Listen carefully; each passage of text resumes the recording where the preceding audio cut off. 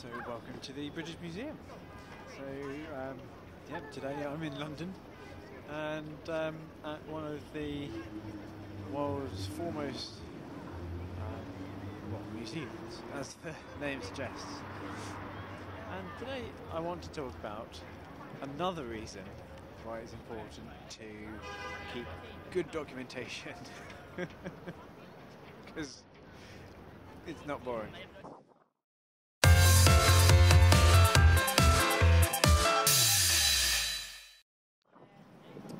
So, I've previously spoken about how important documentation is from an operational perspective, but today I really want to talk about how documentation from an emotional perspective, because museums like this are a way for us to connect with our past and learn from the mistakes that we've had in that past and hopefully prevent them in the future.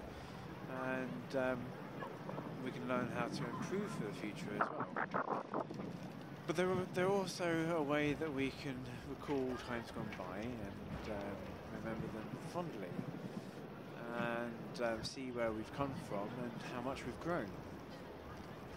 And if you're keeping good documentation,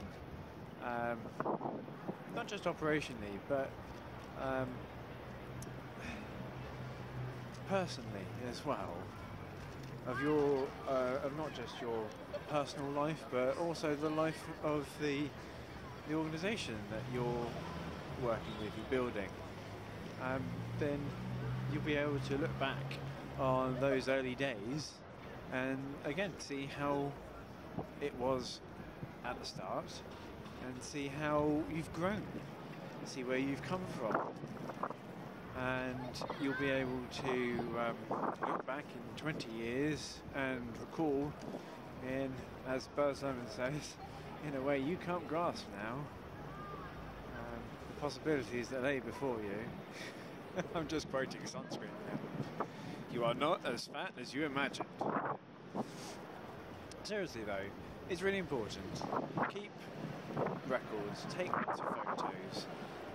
Not just for operational reasons, not just even for social media. Take photos that you don't necessarily publish all over social media, and keep them in an archives, in the library of your organisation, and make them available to all of your team, so that whenever they want to, they can look back and see that they are part of something bigger and something